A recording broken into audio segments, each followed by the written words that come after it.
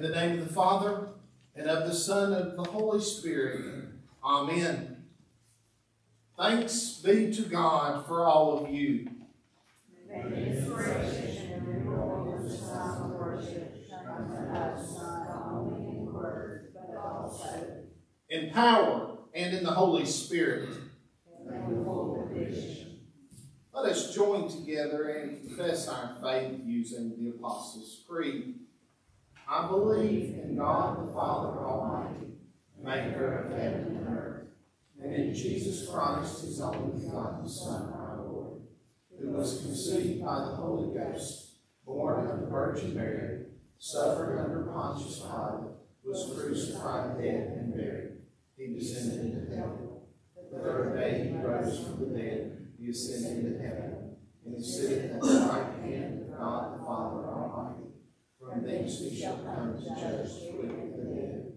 I believe in the Holy Ghost, the Holy Catholic Church, the communion of saints, the forgiveness of sins, the resurrection of the body, and life everlasting. Amen. You may be seated. I'd like to welcome everyone to worship this morning. First of all, thank you for everyone who supported the Scouts with their pork chops yesterday. They had a very good turnout for that. Just a reminder, this week ballots will be mailed to all members. If you do not receive one, please contact the church office about that. And also, if you haven't signed up for our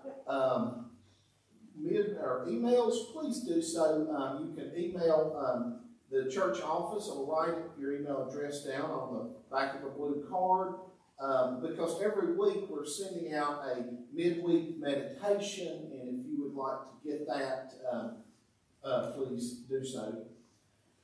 Does anyone else have any announcements? Okay, turning our attention to our prayer list, we have a few additions today. First of all, let's keep Steve Hedrick and his family in our prayers with the loss of his brother Buddy this week. Also, Dean Hedrick had some pretty serious back surgery this week on Wednesday, and so please keep Dean in our prayers. And on a positive note, I have a thank you card to read. Thank you very much for your cards and texts. Your thoughts and prayers are truly appreciated. Blessed to be part of this church family. Love being Frank, and we rejoice that she's doing much better after her recovery from surgery. Do we have anyone else to lift up in prayer today?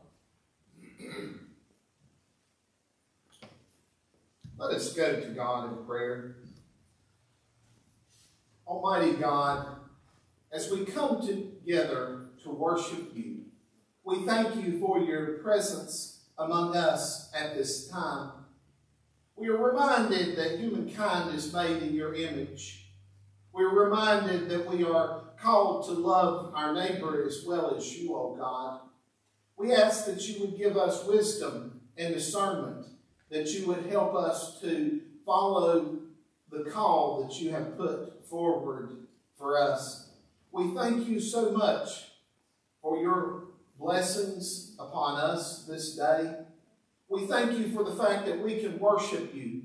We can leave our cares and our concerns behind, that we can come here together in service to you and the cause of bringing people to Jesus. We ask that you be with those that we have lifted up in prayer and those that are on our hearts and minds, for you know the needs of all people, O God. We pray for the tensions that are in this world right now. We pray for those who are suffering. We pray for those who are hurting. We pray for those who desperately need a Savior. We ask that you would encircle this world with your arms. While things at times seem out of control, we know that you are in control, O God.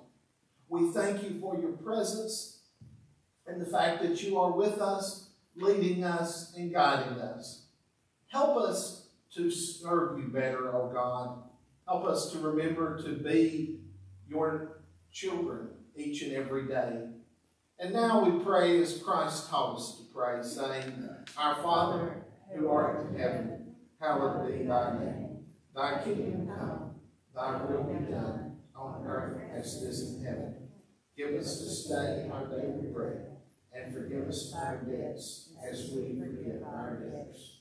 And lead us not into temptation, but deliver us from evil. For thine is the kingdom, and the power, and the glory, forever. Amen. Brothers and sisters, please join with me now in praying our prayer of confession.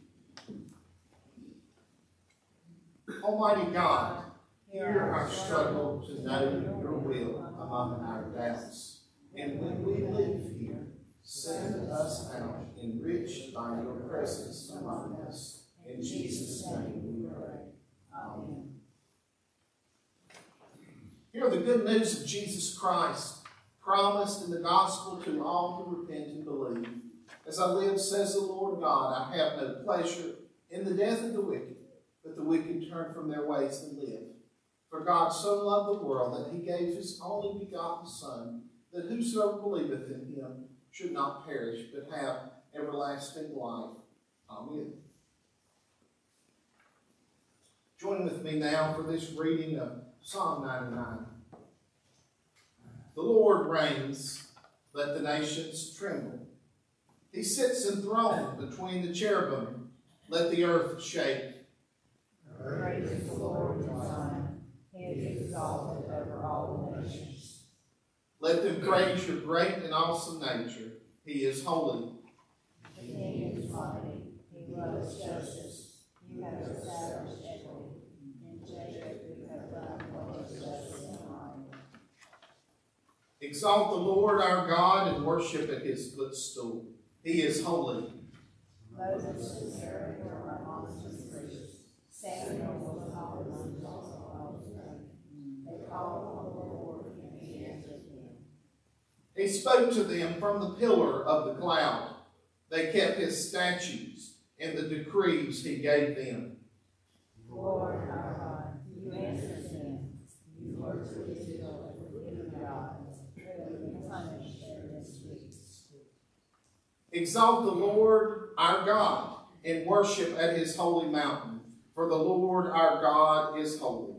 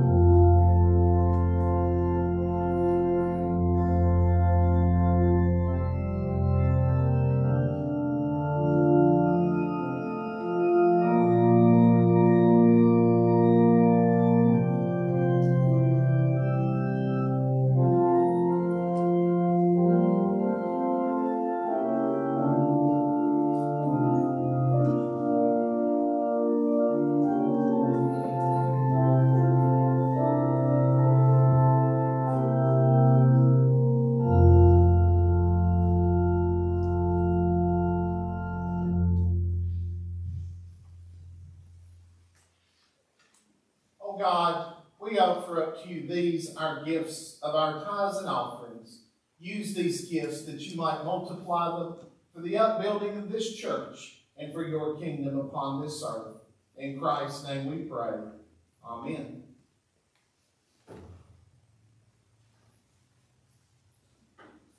First scripture this morning comes from the book of 1 Thessalonians, the first and 10th verses. To the church of the Thessalonians, in God the Father and our Lord Jesus Christ, grace and peace to you. We always thank God for you, mentioning you in our prayers. We continually remember before our God and Father your work produced by faith, your labor prompted by love, your endurance by hope in our Lord Jesus Christ. For we know, brothers loved by God, that he has chosen you, because our gospel came to you not simply with words, but also with power, with the Holy Spirit, with deep conviction. You know how we lived among you for your sake. You became imitators of us and of the Lord. In spite of severe suffering, you welcomed the message with joy given by the Holy Spirit. And so you became a model for all the believers in Macedonia and Arcadia. The Lord's message rang out from you, not only in Macedonia and Arcadia, but your faith in God has become known everywhere. Therefore, do not need to say anything about it, for they themselves report what kind of reception you gave us. They tell how you turned from God to idols, to serve the living true God, and to wait for his Son from heaven, whom he raised from the dead, Jesus, who rescues us from the coming wrath. Sanctify us through your words. And from the Matthew's Gospel, the 22nd chapter, the 15th through the 22nd verses. Then the Pharisees went out and laid plans to trap him in his words. They sent their disciples to him along with the Herodians. Teachers, they said, we know you're a man of integrity and that you teach the way of God in accordance with the truth. You aren't swayed by men because you pay no attention to who they are. Tell us then, what is your opinion? Is it right to pay taxes to Caesar or not? But Jesus, knowing their evil intent, said, you hypocrites, why are you trying to trap me? Show me the coin used for paying the tax. They brought him a denarius, and he asked them, whose portrait is this, and whose inscription? Caesar's, they replied. Then he said to them, give to Caesar what is Caesar, and to God what is God. When they heard this, they were amazed, so they left him and went away. Sanctify us through your words are truth, O Lord. Today happens to be recognized as Stewardship Sunday. Well, the last few years, I've kind of wondered, how do I miss Stewardship Sunday? Because as I was preparing for today, it was readily apparent. However, it occurred to me, this is the weekend that we go to the Blowing Rock normally and would be worshiping up at Mount Bethel. And typically that particular Sunday, I don't really look at the church calendar, but go with more what I'm feeling is appropriate for that. But since today is Stewardship Sunday, I think it wouldn't do justice to the lectionary text to not preach upon them. And so I thought a lot about what stewardship means. It's probably one of the most touchy things there is to talk about in the church.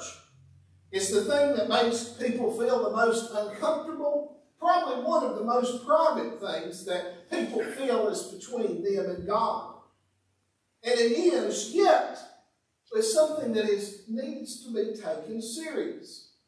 I heard a story once about a man who had some issues with his life, and he went and sat down and talked to the minister. And things got better. He was a little bit frustrated with his career and it not moving forward. And the man said, Pastor, I promise you today that I will give 10% of my salary to this church. And the minister said, well, that's great. The man said, I make $200 a week, and maybe it'll go up one day. So some 5 or 10 years passed, and the man had risen through the ranks and became a manager of a very strong business. And he then sat down with the minister again, and he said, Preacher, I'm having a little trouble with this because I said I would give my 10%. But it's much harder now because I'm giving $200 instead of $20. And the minister said, that's okay. Let's just pray about this. And so he took the man's hand and he said, Oh Lord, I thank you for my brother, and I ask that you will reduce his salary down. It's sort of a funny thing, but it does make one think. Because there are those among us who are people who are blessed. And we are blessed by the hands of Almighty God. Should we not then joyfully return a portion to Him?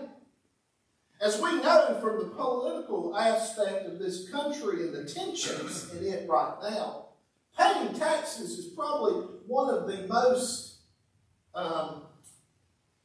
hated things that we do. And it's one of the most tense things on people worrying about are others paying their share. And it shows that even in Jesus' time, this was an issue. And this is late in Matthew's gospel. And so these Pharisees have increasingly become frustrated with Jesus, because he has become a popular teacher and the masses are following him. And so they set out to trap him. Because, unlike here, we can criticize the government. We can say what we want. We have the freedom to post anything or write anything without fear of repercussion. It's not the same everywhere in the world. And in Jesus' day, being critical of the Roman Empire was a good way to end up in major trouble. And so they set out to trap him over the sticky issue of paying taxes. Because if he says everyone should pay taxes, they feel like the people will lose faith in Jesus. Yet if Jesus comes out and says don't pay your taxes, then he can be reported to Rome for stirring up against the government. But what does Jesus do? He answers with a question. He says, whose picture's on there? And they say Caesar's. And he answers in a way that really goes to the quick of the matter. He says, render to Caesar what is Caesar's, and render to God what is God. But then the question becomes that we have to answer for ourselves, what is God's? What are the blessings that we should return to Him? And what should we do with the blessings that we ourselves have experienced? Are we on this world just to look after ourselves? Or do we not have an obligation to look after neighbor and to what it is best for the common good? Because we can use money to batter people down or to lift them up. And any time that we try to use it in a bad way, we're hurting our relationship with God. Why did Jesus say, do you think, that the love of money is the root of all that's evil? He didn't say money was evil. Money is an inanimate object that has no ability for good or evil. Saying that money itself is evil would be like saying I have an evil ink pen or a very good ink pen. But it's the love. And it's when people start loving it so much that it takes the place of the important things in life. And unfortunately, we've seen people like that in our own lives. And why allow that? Why allow some inanimate object to have such a hold upon us? Why don't we allow God to have such a hold upon us? Why don't we allow God to work with us, to change us, to mold us in His image? Because don't we want to be the very best version of ourselves? Sometimes we say, well, people have changed. And when we say that, it's usually meant in a bad way. But change itself is not bad. And since I'm closer to 40 than I am 30, I certainly hope that I'm not the same person that I was 10 years ago. I hope that I am a better version of myself. And I think that only comes from our relationship with God and allowing God to mold us. Because the people that should be most fearful are the people that don't change, that don't grow, that only allow things to stay the same. You know, I've seen so much tension in the last few months. And I think it's because we've been thrust into changes that we have not wanted, that we don't maybe agree with, that we don't like, and yet things are forced upon us. We can allow that to break us. We can allow that to destroy us. We can become bitter and disappointed. Or we can allow ourselves to make the best of it. You know, even within the church, you know, I've heard people say, well, we just need to be back to normal. We just need to do things the way that we've always done it. And unfortunately, in the times in which we live, that's not possible.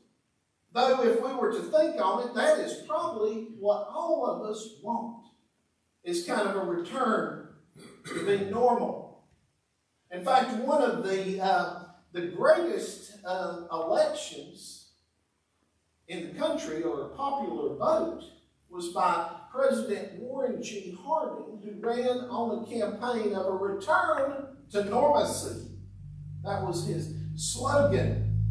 And that's something that I think we desire. Yet, maybe if we're struggling right now, maybe if we feel like there's mass chaos, maybe we need to take a step back and focus on God. Because it doesn't matter what we love. It can be money, it can be a car, it can be even the smallest of all objects. But if we allow it to, it can block Almighty God. There's a reason that I don't do yard sales. One thing is I would rather give something away than sell it. And I'm not critical of people who do. The other thing is I put an extremely high value on sentimental attachment, which is something that can never be bought or paid for in currency. And the reason I wouldn't have a yard sale, even though I probably desperately need to, is things have stories and things that people have given me and stuff. And, you know, even little knickknacks and things from past people who I no longer see. You can't, for some reason, charge $95 for a coffee mug that a former parishioner had given to you. In fact, if I tried to price things of what I value them, the value would be too high, potentially. But we can put value on anything. And there's nothing wrong with emotional attachments. It's when we become so focused upon them that we put them ahead of God and ahead of our love of neighbor that they become problematic. You know, when Jesus was asked, what is the greatest commandment? They were trying to trap Jesus again with that, because if he picked one, you know, it'd obviously be an argument of what it could be. They said the greatest commandment is to love the Lord your God with all your heart and soul, and love your neighbor as yourself. It rolls all the 10 commandments into one. In fact, it simplifies the gospel in the simplest terms. And while that is the greatest commandment, it is the hardest thing to keep. Because at times it is hard to love God that much. Because that means denying self. To love the Lord your God with all your heart and soul and mind and body, that is a huge commitment. And then to love one's neighbor as one's self. That's not the way we operate. But it's the way that we should operate. The challenge that is ahead of us. Because we need to allow God to stretch us, to mold us. When we hear the sermons and scriptures and these things, people nowadays are too quick to cut out the parts of the Bible that they do not like.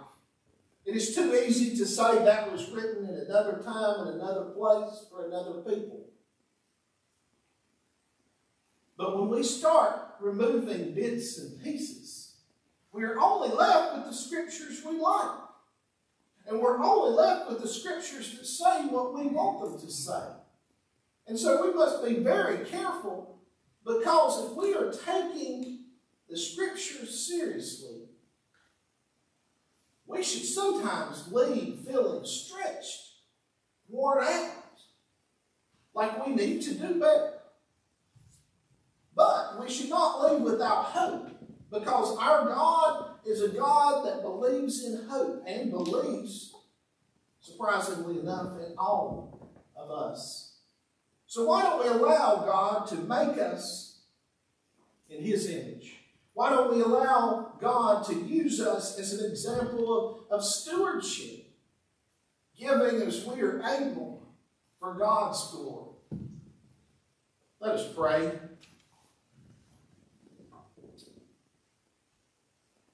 Almighty God, we thank you for these words of Scripture. We thank you for the comfort in the fact that they stretch us. Help us to serve you each and every day as your people. In Christ's name we pray. Amen. Please rise for the benediction.